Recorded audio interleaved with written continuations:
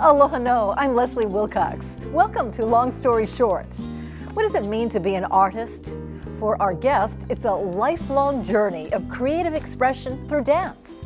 Peter Rockford Espiritu is founder, choreographer, and artistic director of Tues Dance Theater, a dance company that combines ballet, modern dance, hula, and Pacific Island traditions into something completely original.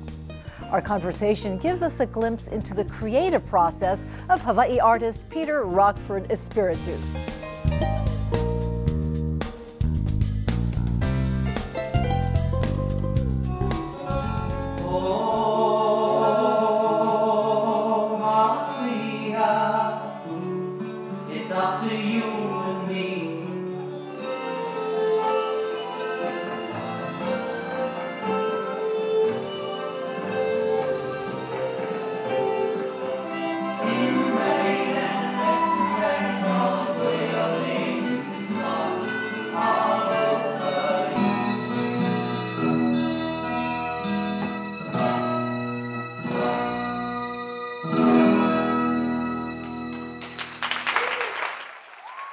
How'd you get the name Tues Dance Theater? Tues is actually my name. It's a shortened version. It's Samoan. It's my middle name. And my name is Utu Tues, but my family calls me Tues for short. And I didn't know what I was going to call my company. And one day, I had to give her credit. It was Melvin Lead who told me, Tues, you should just call your company Tues Dance Theater. And I said, well, it's going to be Tues Dance Theater. I said, are you sure? And she says, everyone's doing one name thing now. Use Tues. It's Polynesian, it's easy, and then it means more than one thing. So I did. I used Tues and it stuck. And that's why you say Pacific Islander rather than Hawaiian, because you're Samoan too. Correct. My father is the Hawaiian. He's half Hawaiian from Maui. And my mother is actually from Pangatolo, from the American Samoa. I noticed you're wearing a hula lei of a color I've never seen before. It's an orange red, but it's more red, and it's very rare to see that color these days. I think it was more common before, and I'm partial to hula. A lot of people that know me know that I love hula. What it represents about beginning and endings, and for me, a lot of my life is about beginning and endings. So I thought hula might be appropriate, and the color certainly is beautiful and very Hawaiian. Beginning and endings, you mean your productions? My productions, I feel like a lot of times we start from just a little seed that's planted, and it grows into this big tree, and it is unveiled to the public, but eventually I have to let it go and move on to the next thing. And so that semblance of the Hawaiians say hulihia, where things turn over, or that is, I think, kind of hula represents that what we do in the business world of the arts. You're known for combining and mixing genres of dance, but I think I've heard you say that you're a traditionalist. How does that fit in? Well, I think to respectfully, and I'm all about that respect. To do this, you have to be really heavily grounded down here, and I take a lot of. I do a lot to make sure that my connection to the base is strong, and so in those ways, I still study the art and the form and the life of hula, and I feel that I dedicate myself to that. I still take dance classes. I still go to ballet classes, and I keep myself regimented in those forms because I have to express myself in a different way. I have to be able to have tools at my disposal. If I don't understand the base and where the base is, then I can't abstract and take it to another place, and that's where I love my love of the art form is, even if I'm creating a new art form. Do you take flack from traditionalists who don't want you to take their form anywhere? Actually, if I do, it's probably someone who doesn't know me or the process and the respect that I give that process. A lot of times my answer to them is, it's your job to keep the traditions alive and keep that base solid. It's my job to identify for today and possibly tomorrow. And so I will always stand behind my work and always try to explain where I'm going with something and why I'm going there. And if they can show me that I'm causing trouble in the wrong sense, I will stop what I'm doing. You collaborated with the traditionalist Hawaiian Kanakaole hula family on what in a sense was a modern hula. How did that happen? Well, I sought them out. I wanted to do something that honored the new island. Well, it's going to be a new island maybe in 50,000 years, which they named Lo'ihi. I wanted to honor that island, and I identified with that island because it is a new entity. Beginning. Yeah, it is. It's once again hala. There's going to be a beginning, and eventually it's going to break through the water, and it's going to be part of the Hawaiian chain. What does that mean to us as now? Well, it should mean something to us. And I felt that there should be something that would honor that island. And I thought, what better people to go towards and ask to help me honor this island than to the traditionalists of hula, the Kanakaole. And they thought about it. They thought about it for 2 years before they took that step. And I'm grateful to them. They felt it was their kuleana because of their connection to Pele and the lava flows, and that is what is causing this island to come. So now there are chants that will honor that island. When that island comes, if we as human beings survive ourselves, I hope that those dances and chants will survive that island to honor it when it does become truly an island. By that time, today's modern chants will be ancient chants. It'll be kahiko, and there we go again, full circle. How did you translate Lo'ihi in dance? You know, I always talk about identity because that's what I struggle with. And Antipua and Nalani, what they did was identify, they actually ended up calling the island Kamaehu, the reddish child. And we called the project, it went from being Olo'ihi to Hanau Kamoku, meaning an island is born. So what we had to do was start to write new chants and identify what that island and what it meant to us inside as Hawaiians, and then translate that to movement. And as they started developing their side, I had to identify what we were doing, because the hula is very restrictive. And they have to adhere to those restrictions. Me as a modernist, I don't necessarily have to. I can wear lights on our heads and move around, and we could be the sludge and the coral polyps. We can do those things. We can stand on top of each other and move. So it actually helped to tell a story in a wider sense of the word, and that was my goal, to help tell that story. You say you struggle with identity as an issue in general. Mm-hmm. I'm just trying to imagine you as a kid from Aiea who wanted to grow up and be a ballet dancer. Mm-hmm. Yeah, I struggled. It's funny because I always walked that really fine line. I was a 3-year letterman for Aiea High School for the soccer program there, for the varsity team. I was team captain when I was a senior, but I was also a band geek. You know, I was in the marching band. I studied hula. I was part of the drama department, and I was kind of just in everything, but everything artistic. And as I got older, wanting to do ballet, a local young kind of punky kid, local from Aiea, wanting to go to New York and dance. So I had to struggle with what that meant to me. I was fine with it, but what did that mean to my family? You know, they certainly didn't want me to go off and go move to New York and do ballet. You know, that was the furthest thing. My father is a he's a welder, you know, by trade, and he's a local, you know, young great man from Maui. Certainly ballet was not in his, you know, vision for me. He didn't want to tell his friends at the construction yard, hey, my kid's going to be a ballerina. He's going to be a nutcracker. Go check him out, you know. But actually now he probably says that, you know, my son is a ballet dancer, and he's a director and artist. You know, he's an artist, and he's a dancer, and he's proud of me. Well, at that time, who were your influences? Who did you look to in art to emulate and learn from? Martha Graham. In ballet, Baryshnikov certainly was, you know, starting to hold the torch for male dancers.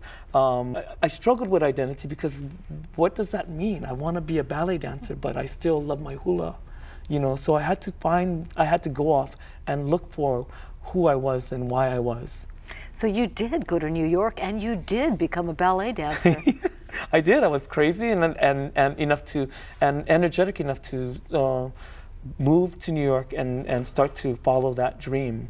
And I got a scholarship at the School of American Ballet, which is a feeder school of New York City Ballet that was founded by George Balanchine.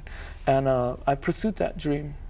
Until? Until I found out that, well, I eventually realized I wasn't going to be the prince. I wasn't going to play the lead role. There was a chance, a big chance that I might, but the highest I felt that I could go, given my stature and all of that, would be... Stature and all of that, please explain. Okay, I really think that in the ballet world, at that time, and you're talking early to mid 80s, I was brown, I was short, and I wasn't blonde haired and blue eyed. I wasn't going to be the prince. And I had to, once again, I had to struggle with the whole thing of, this was my dream. I went to New York to become, obtain the highest position I could in ballet. It wasn't going to happen. It's like the equivalent of you'd always be a character actor rather than the star of a movie. Exactly. When I left, I knew I was going to start my own company. And what that company was going to be, I wasn't sure. But that started the whole journey towards Tao Dance Theater, which is where I ended up trying to identify myself as an artist, as a choreographer and as a dancer. Combining art forms, bridging traditions, and even redefining culture. These may seem like near impossible goals, but as we'll see, it's all part of the creative journey and search for identity for Peter Rockford Espiritu, when our conversation continues. Get interactive with Long Story Short with Leslie Wilcox. Log on to pbshawaii.org and connect to Long Story Short to see who's scheduled to appear in upcoming episodes. Submit questions for them and submit suggestions for future guests. Get involved and get interactive with pbshawaii.org.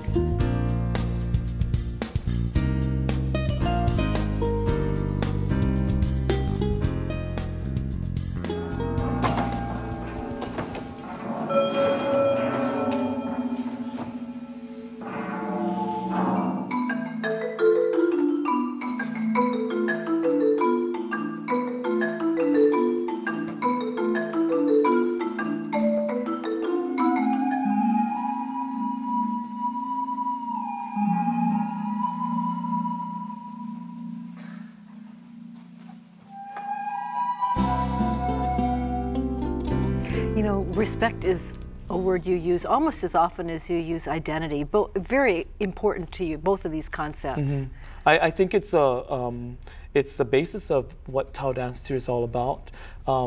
Without the core base tradition, I'm nothing.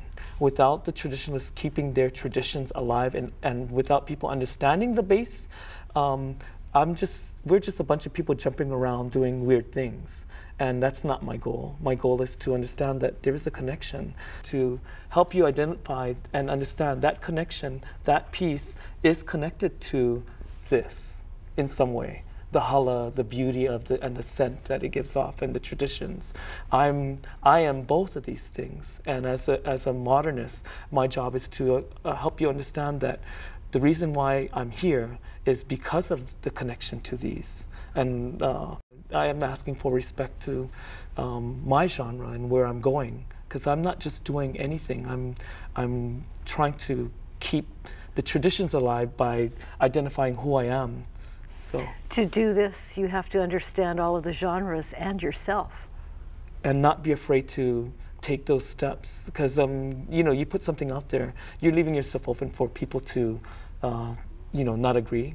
And I don't need you to like my work or agree. I need you to understand that this is one person's view, my view.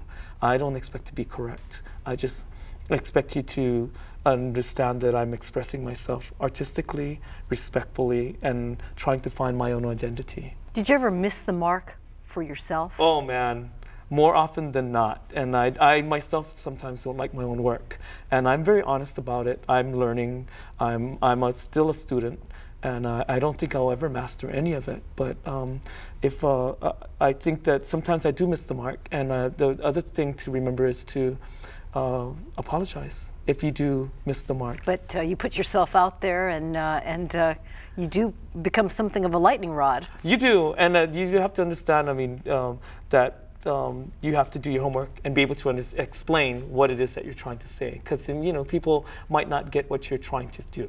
But you know, and probably related to some of the leading figures in traditional hula. I do, and I continue to study. My first kumu hula was the late John Kaimikawa. My awana teacher was the late Uncle George Kananio Keakua Holokai. I now study Olapa traditional with Auntie Sissy Akim and Melvin Lantaka. I do take ballet class on a regular basis and take modern with my original modern dance teacher, Betty Jones, who was a founding member of the Jose Limon Modern Dance Company in New York.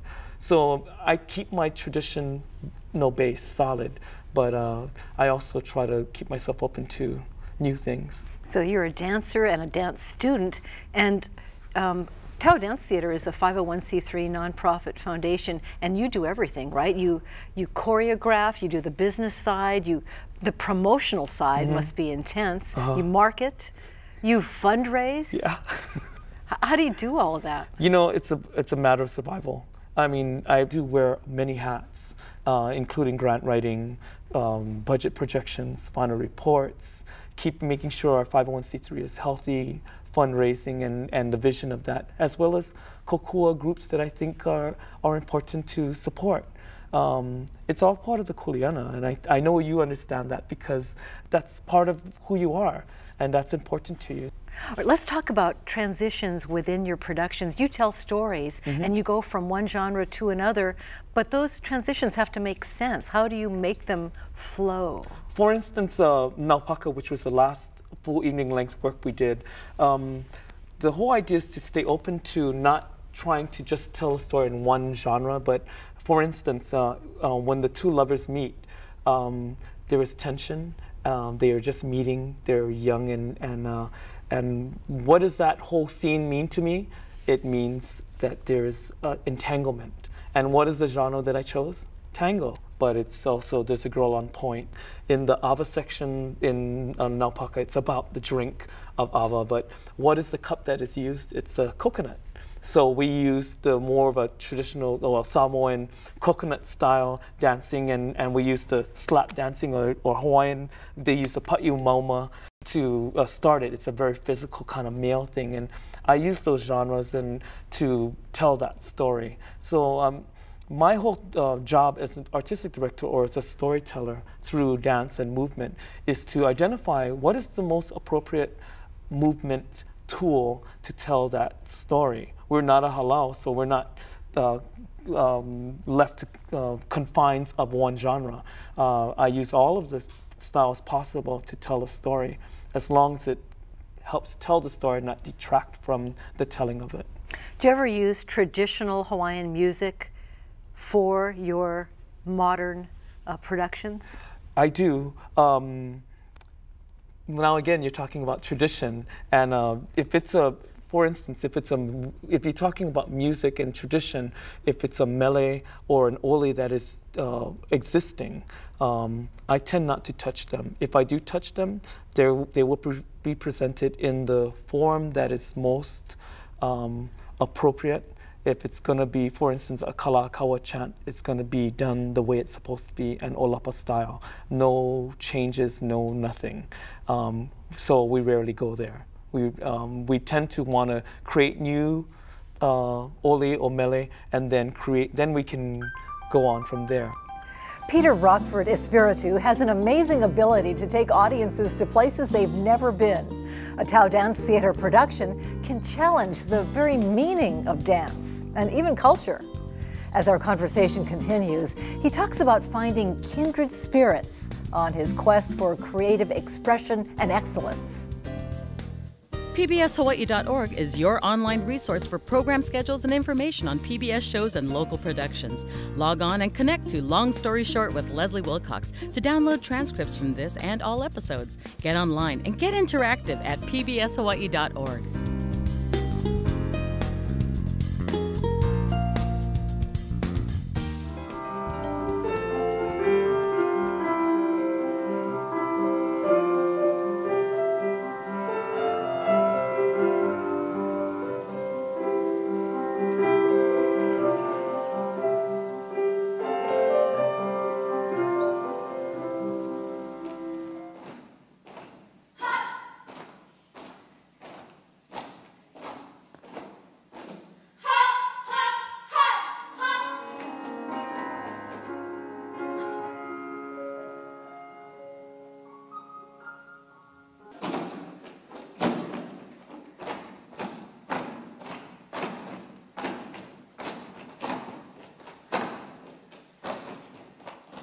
We're back on Long Story Short with the founder of the Tao Dance Theater, and that is Peter Rockford Espiritu. Welcome back. Thank you. You're so different. You meld so many ways and are aware of so many genres. And you say you like to keep the Tao Dance Theater small because you need to work with people who truly understand. How many people do you find who are kindred souls? On average, the dancers that I use are about 13 to 15 strong. For a large production, it usually bumps up to double that. But kindred souls, I think collectively, the people that I work with become one for me. But they don't have to have the same vision you do. You just have to tell them of your vision right now, right? Yeah, and they don't necessarily have to agree with me. They have to be strong enough to call me on things and say, you know, I don't understand where you're going with this. Yeah, they have to understand what I'm all about, but they also have to be strong within what they do. And now you're taking your efforts out to the schools. You're working with kids. We are. We've always been in the school system, and we've always done youth and outreach. And every production we've done has always had an educational element. We are actually now in the process of starting a youth group. It's called Tao Y2, like Y squared. Mm-hmm. And it's because after 10 years of being a company, I felt that it was time to take a step towards really investing in our future.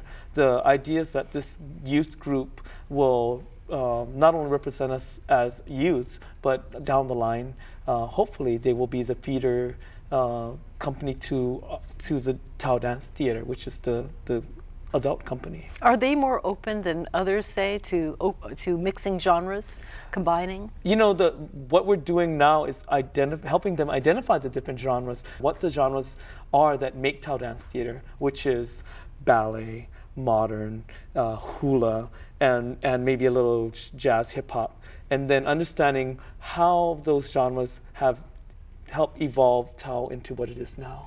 How are most dancers that you work with at moving from one genre to another? I mean, you think most people would be best at one and they'd have a second and they'd have a distant third. Sure. How easy is that for them? It's not easy at all. A lot of my dancers have one form that they are comfortable with. I push them to be comfortable with 2 or 3. Truthfully, many of the dancers who naturally fall into Tao Dance Theater have had hula background, but chose Western form. And so I think a lot of them or they've had ballet and then have had others. I don't think I have too many that are just, you know, specialty. You know, that's very rare when I'm using a dancer that way. Do you think what you're doing will always be an alternative form of the arts, or can you see yourself going mainstream with this? You know, I think we once again walk that fine line of mainstream. I mean, we do convention work and we do that kind of corporate business kind of thing where it's to me that's not reality. I mean, and I have no problem with that side because I'm how did you do that? Well, you know, I'm very strong with my cultural ties, and I understand the corporate side, and I understand the connection to it. So, for instance, we ended up using elements, and for instance, water. Now, culturally, sound-wise, first thing that came into my mind was ohe, the nose flute. So using the nose flute and going into an oli, going into a hula, and then that nose flute transcends into a jazz flute, and now you have a connection. And the jazz flute can go into the corporate, phonetic movement of the, you know, our everyday kind of thing. And I kept using those kinds of themes, using fire, using earth, and trying to help translate the Hawaiian bass into a corporate theme. And not everything has to be literal. It doesn't have to be literal. They don't even have to understand it. And that's another thing about my productions. Maybe I try to layer things. You can choose to enjoy just the beauty of the movement and the sound and the music, or you can choose to go deeper because there's always going to be layers. And you can actually dig deeper to try to find the cultural connections to what I'm trying to say. And you are a person of many layers. You know, I'm kind of surprised that hula, with its beginnings and endings, is what you think of, because you seem to me at the core to be a person of transition and bridging. But for that transition to happen, there has to be an ending. So it's not necessarily an ending, but there has to be a finite thing that happens. I'm good at connecting, and I'm always trying to make it seamless. But at the same time, maybe that's part of what I do, is to make it seem like there is no ending. Creating seamless transitions that make it seem like there's no end. What a beautiful concept. Mahalo to Peter Rockford Espiritu for sharing his story. And as always, we need to keep this long story short. I'm Leslie Wilcox with PBS Hawaii. Ahui ho kako. I go once a year to the hula casting club. I try to go maybe 3 or 4 times a year.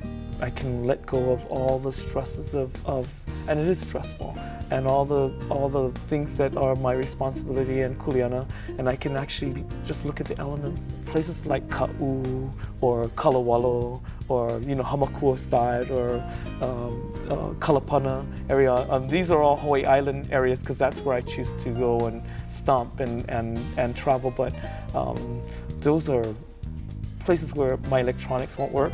I can bring my computer, but it won't be able to connect. My cell phone might not work, and that's a good thing, That's right? a great thing. I look forward to it.